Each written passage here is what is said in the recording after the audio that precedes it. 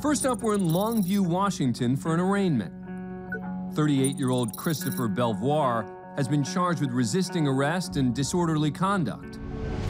Several hours earlier, Belvoir was arrested for wandering around a YMCA at 4 o'clock in the morning.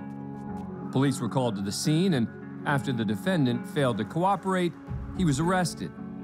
At the time, Belvoir was free on a personal recognizance bond for assault and other charges. His bust at the Y was a violation of his bond conditions. Today, he appears remotely before Judge Edward Putka. And right off the bat, things get off to a rocky start. There are 2 charges here, resisting arrest and disorderly conduct. Hey, can I tell you something, sir? Just a minute. I didn't do either one of those things, sir. Okay. So your charges and your officers is outrageous.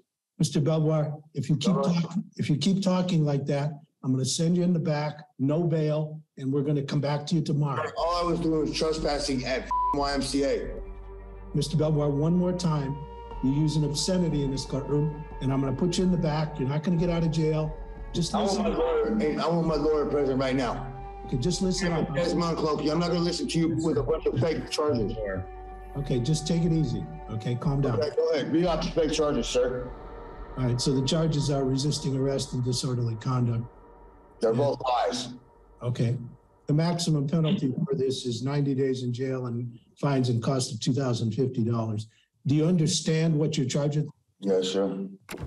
The judge goes on to explain the defendant's rights before turning to defense attorney Oleg Balaban. I find probable cause for the charges. Do you want to enter not guilty, please, on his behalf, then, Mr. Balaban? Yes, Your Honor. Plead not guilty. Judge Putka asked the state for its bond recommendation. The city is recommending $1,000 bail. The problem is he's got other pending cases between July and today, and he was presumably released on recognizance on those cases on condition that he stay out of trouble. That $1,000 bail in your court, in your system, is kangaroo court. Excuse my language. The judge remains calm as the defendant continues to argue. Sir, look, I'd like to change judges or whatever the hell. This guy is biased against me, and if you guys keep me in jail for something I did not do, the police assaulted me after I was walking away peacefully. You want to talk about bail? Mr. Balaban? Yes, Your Honor. I just suggest we set for a pretrial at this point. All right, I'm going to set the pretrial on October 6th at 10 a.m. Mr. Belvoir, your behavior convinces me that you need to stay in jail. Sir, I would like to make you not my judge and my behavior in court. Guess what? I got my ass whooped by your little bitch ass officer. The bail is $2,000 cash. $2,000. No, you're not giving me any bail.